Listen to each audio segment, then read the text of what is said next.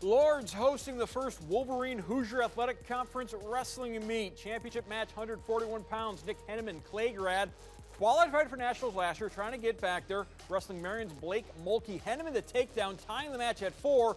He would lose, though, 8-5, taking second place. Go to the heavyweights now. Lords, Alec Moore-Nash facing Ethan Bunce from Marion. Tied at 11. They go to sudden victory. Moore-Nash, the junior, with a big takedown, earning Lords their lone first-place finish. Indiana Tech takes the team title, but Moore-Nash, the junior, headed back to the Nationals after calming his nerves.